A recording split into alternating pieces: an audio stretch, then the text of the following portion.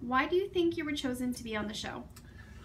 I think I was chosen to be on the show because they've never had anybody like me before. I'm a lumpy Machiavelli. I don't really think they've had a player that's going to be as ruthless as I am and as calculating. What do you think your biggest strength and your biggest weakness will be? Oh boy, hopefully I get the job. My biggest strength, I think, is the ability to coldly analyze what's happening without allowing emotion into it. I think emotion ends up ruining a lot of people's games. And as far as my biggest weakness, it's not showing other people how much I notice, and being able to rein in what I'm seeing and not kind of say it out loud. And knowing the right moment to let some of that information out. Would you rather be remembered as a fan favorite or as a good game player, and why?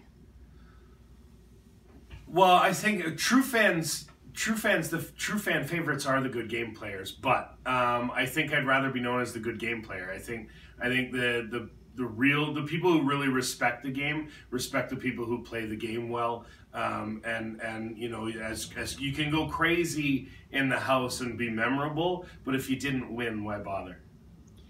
What are your thoughts on showmances, and could you see yourself having one? Well, I don't know how well that wedding ring translates into a blog.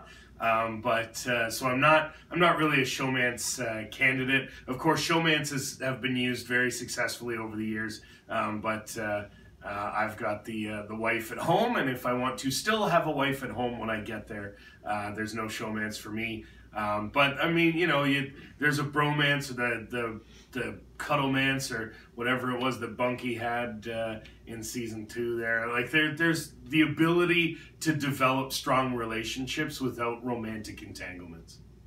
What is your strategy heading into the house?